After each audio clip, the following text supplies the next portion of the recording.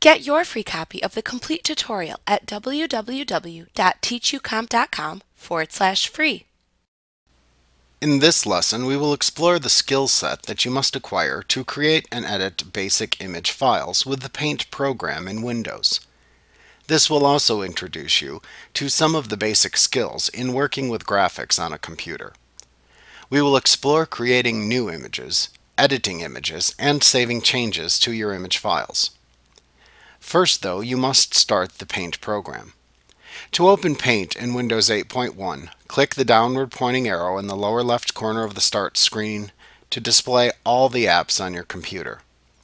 You can find the Paint app under the Windows Accessories app group within the listing. Click the app tile to start Paint.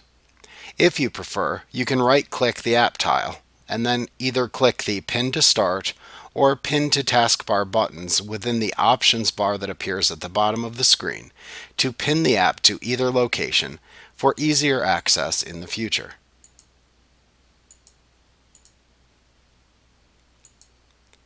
Once you open Paint, you can begin immediately to create a new image.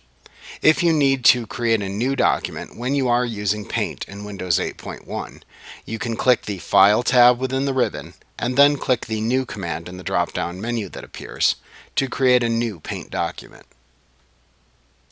Like what you see? Pick up your free copy of the complete tutorial at www.teachucomp.com/free.